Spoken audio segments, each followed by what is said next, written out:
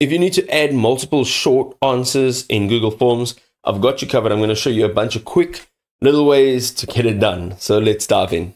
Okay, so what we want to do is we want to go ahead and open up a new Google form, and we want to just give it a heading. So I'm going to say multiple short answers, and we are going to add in our first question over here. Now, I like to use Perplexity AI.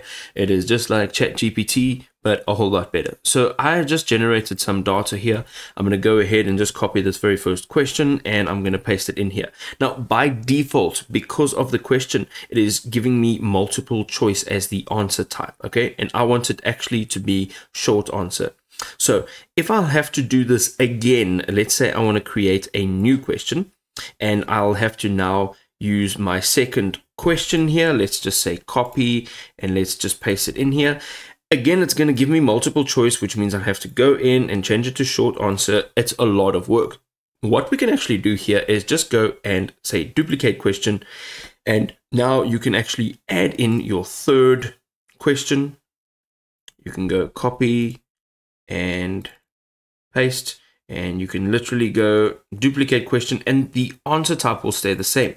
And you can see right over here, we can just go copy, and we can actually paste this in over here.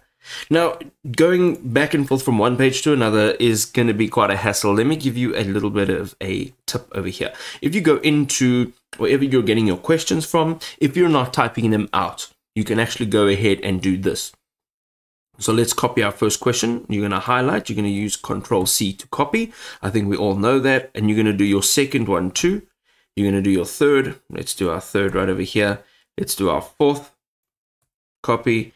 And then we are going to also do our fifth. All right, great. So let's just do this fifth one. Does not want to actually copy. There we go. All right, copy. So now we've copied all of them. We're going to go back here into the Google form, and we can actually use the Windows key and V, and you'll actually see that you have a clipboard, and you can go through all of your questions right over here. So you don't have to go from one page to the next, copying and pasting one by one. You can actually go ahead and just copy a whole bunch of these.